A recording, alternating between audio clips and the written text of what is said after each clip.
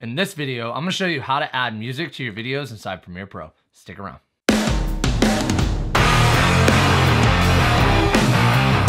Tyler here from Video Editing with Tyler White, and if you want to learn how to edit video like a pro, start now by subscribing and hitting the bell so you don't miss anything. So before you can start adding any music to your videos inside Premiere Pro, it's first important to know where you need to get your music, because you can't just grab any song off the internet or any song off of Spotify and use it on any one of your videos on YouTube, because you're going to run the risk of getting a copyright strike. So the place that I get all the music for the videos on this channel is going to be Epidemic Sound. I'm going to first start off by saying that this video is not sponsored by Epidemic Sound at all, but their music is just that good. I will say that Epidemic Sound is a paid service, but you can find down in the description below a 30-day free trial so you can kind of test it out and see if you like it for yourself. Once you've clicked on that link, it's going to take you straight to the Epidemic Sound website. And on here, you're going to see the featured page open up first, and that's just kind of what Epidemic Sound has identified that you like to listen to.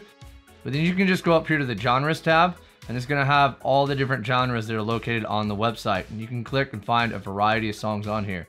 You can also go up here to sound effects, and you can find various different sound effects. This is where I get all the music and all the sound effects for my videos. Then just go back down in here and you can go back over to where it says music. I'm just gonna download a random song for the sake of this tutorial. Just click download full mix.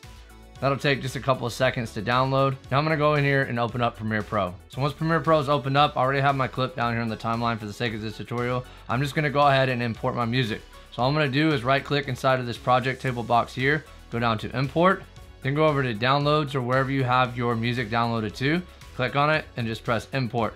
Then it's as simple as just clicking and dragging that music down to one of the audio tabs below the clip. And when you play it back, that's got your music. Continue to perfect your skills by checking out this video, Edit Like a Pro, by subscribing and hitting the bell so you don't miss anything. I'll see you in the next video.